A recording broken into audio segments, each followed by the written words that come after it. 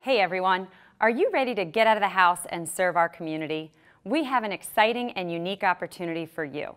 On October 31st, we're inviting you and your small group to come serve at First Fruits Farm in Parkton for some fellowship while we harvest. If you want to sign up, just let your small group leader know. We hope to see you there. One of the meetings we have here as a staff is our WINS meeting. We do it every Monday at 1 o'clock. And I'm not really a big, huge fan of meetings, to be honest, but I like our Monday WINS meeting. I think it's one of the most important meetings of the week. It's only about a 15-minute meeting. I mean, that's why I like it. But along with that, though, I think it's really important because what we do at our WINS meeting as a staff is we share our wins. We just say, here are the good things that have happened over the past week that have been successes, that we've seen God move, where we've seen stories of impact and life change and people coming in a relationship with God or moving forward in the relationship with God. And that's what we do at our Monday WINS meeting. And one of my favorite parts in the Monday WINS meetings, or favorite moments in the WINS meeting, is when somebody thanks somebody from a different department. So maybe our student ministry thanks our operations, or our small groups thank someone in our missions, or you see different departments come together and accomplish something that they couldn't possibly have accomplished on their own. And I love just seeing successes happen in our church that I had nothing to do with, that other people did. And it just reminds me that I'm part of a team, and I'm part of something much bigger than my own efforts and energy. Teamwork, unity, it's so powerful, isn't it?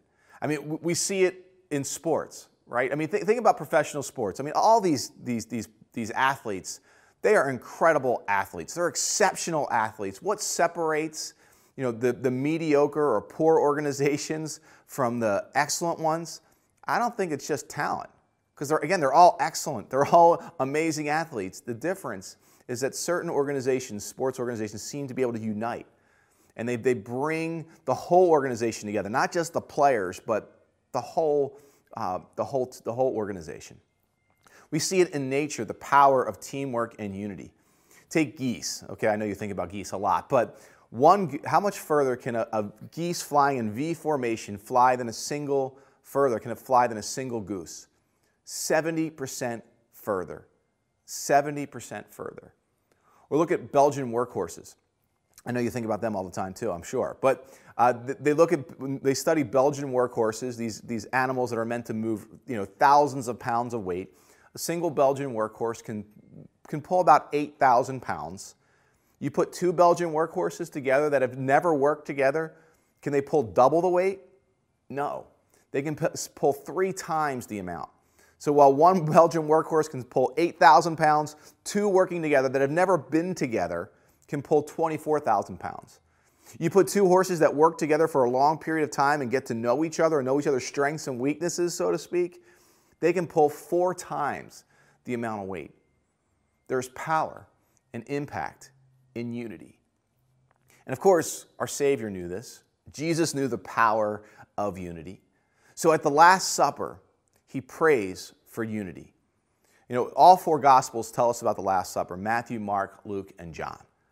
But John's gospel delves very deep into the Last Supper. He actually spends 5 chapters of his gospel talking about the Last Supper and what Jesus says to the apostles in those last few moments with them.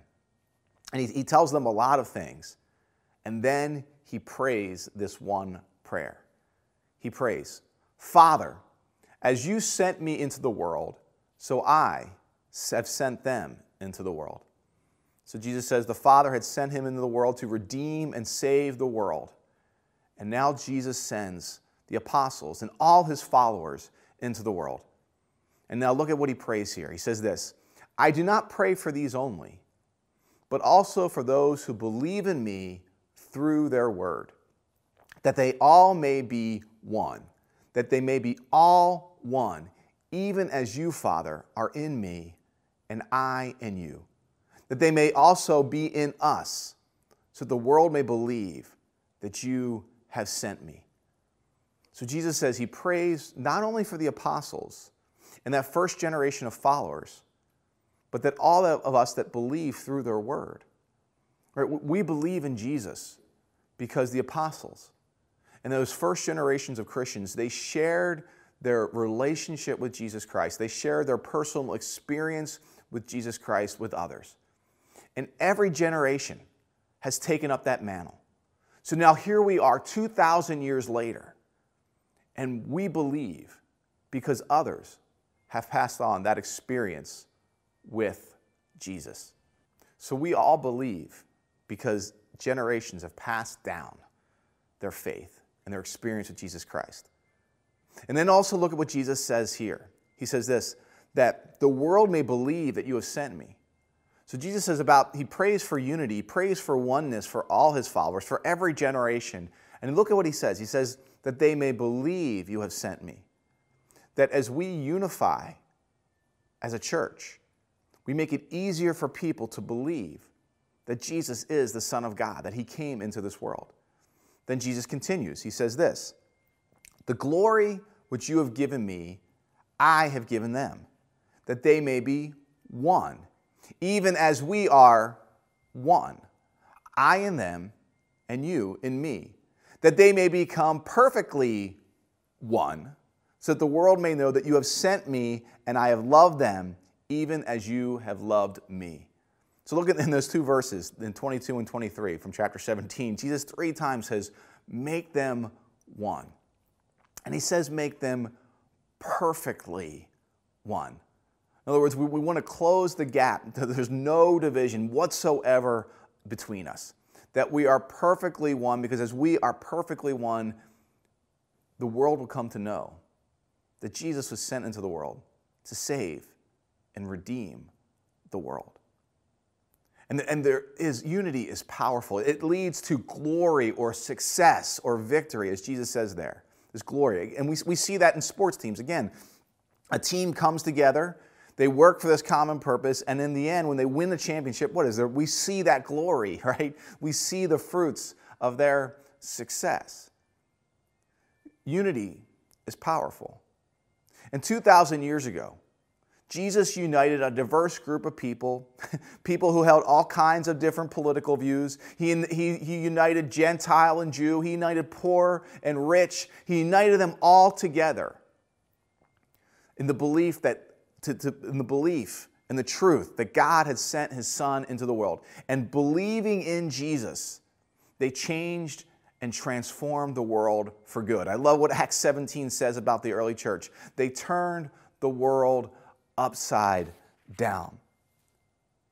And so, in this season, that is incredibly divisive in our country and even in our world. Divisive because of the politics going on, and divisive because different views of the COVID crisis, and there's just division and tension and all that.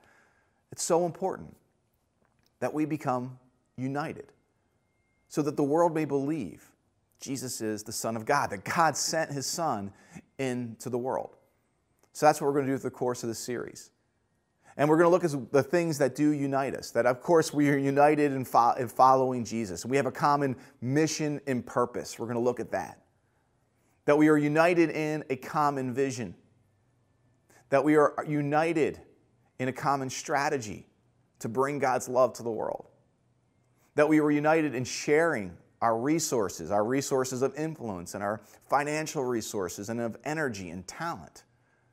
That through the course of this series, we're going to remind of how we are united to serve a God that's going to last out, that is eternal, to serve God's church, which is 2,000 years old and has outlasted every single organization, every other single nation, and will continue to go on until the end of the time, because Jesus promised to build his church and then nothing will prevail against it. So it just makes sense for us to unite as a church. So we're going to look at that through the course of the series. So what I want to encourage you for this week is to do two things. Number one is to pray. Pray for the unity of the church. Pray that we would be one, as Jesus prayed. And second is to fight for unity in this church. And the most specific way you can do that is to fight for unity in your own small group. Right? Your group is so important that there is unity there. And don't allow political discussions or arguments or things like that to get in the way of why you're together. Because at the end of the day, we're together to grow as followers of Jesus Christ and to help one another for that purpose. And again, our political views, they're valid, and it's certainly we're open to having them, and it's okay to have them and have differences of opinion, but let's not forget our purpose is to help one another grow closer to Jesus Christ, to make each other better men and better women because we're helping each other grow closer to Christ. Let me pray for us. Father, I pray for unity in our church, that may we be one as you are one with your Son, and make our small groups unified. Keep them together. Help them share this common purpose, the common vision of coming together to grow closer to you. Pray for unity, Father. We pray this in Jesus' name. Amen.